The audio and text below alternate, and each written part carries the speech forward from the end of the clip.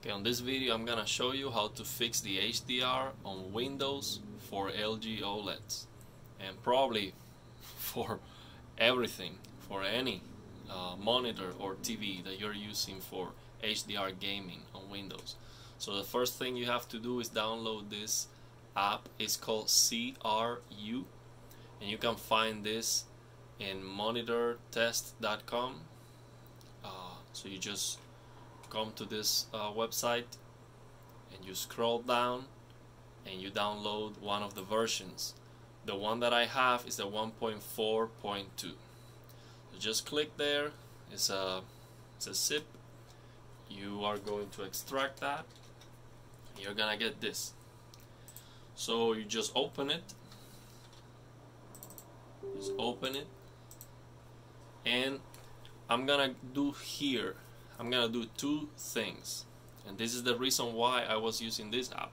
The first thing is to delete the resolution 4096 by 2160, okay, because that resolution is useless and it causes stretching in some games.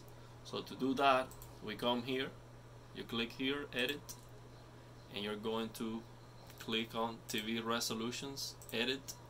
You will see those 4096 by 2160 resolutions. You click on them, you delete them, delete all of them.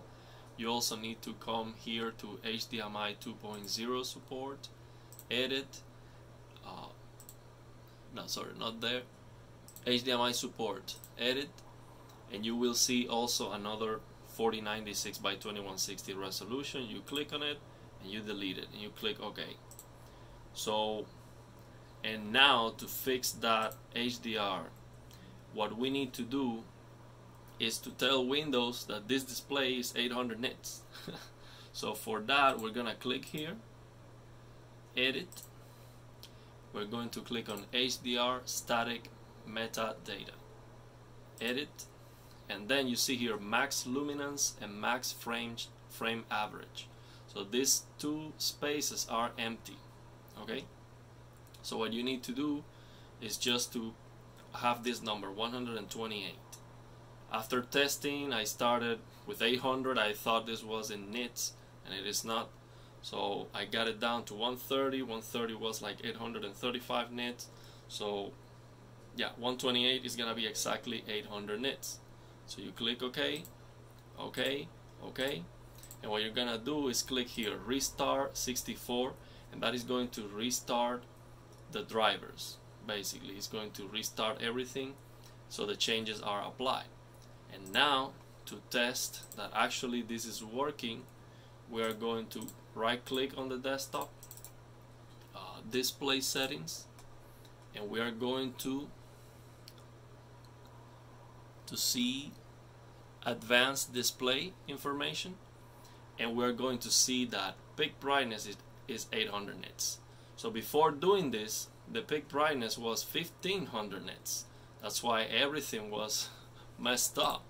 So now we open a game like this, Shadow of Mordor, which has a terrible I mean, it's not a terrible HDR, but it doesn't have any sliders. So basically on this game you just turn on HDR from Windows, and then you come here, brightness, HDR enable, and you just have this this slider. So with the slider right in the center and dynamic tone mapping on, it gives you perfect visibility on the darkness and on the bright area. So dynamic tone mapping on for this kind of bad implementations work amazing. And now this looks perfect. It's giving you perfect shadow detail, 700, 800 nits highlights. It looks colorful. That's another thing that I realized with Windows 11. I think that HDR is doing a better job, at least on this game. I still need to do more testing in other games and see if that's the case, but now on HDR on this game it is changing to DCI-P3, so I do not have to use color gamut on native, and I am getting a colorful, beautiful game. I do not have to use color gamut on native because it's on HDR and it's switching to DCI-P3. And how do I know that? Very easily. I just go to the HDMI signaling override menu and I switch this. So basically, just leave the settings button pressed. You come here 113, 111, and then you go here on the colorimetry and you change to P3, and there's no change. So basically, that color gamut on native, what it's doing is converting to DCI-P3, which is the native color space of the TV. So because it is automatically switching, you don't have to use color gamut on native and you have a colorful game. So yeah, it's working flawlessly. Other games like Red Dead Redemption, the HDR is hard clipping using HDIG. It's hard clipping at 800 nits, and it is basically perfect HDR. The colors are still messed up, so I'm gonna do a video about that. HLG is my choice in that game.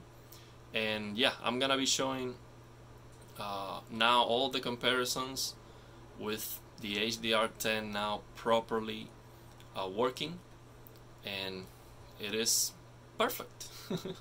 I mean, it is perfectly in range now because Windows is trying to do 800 nits, which is what this display can do.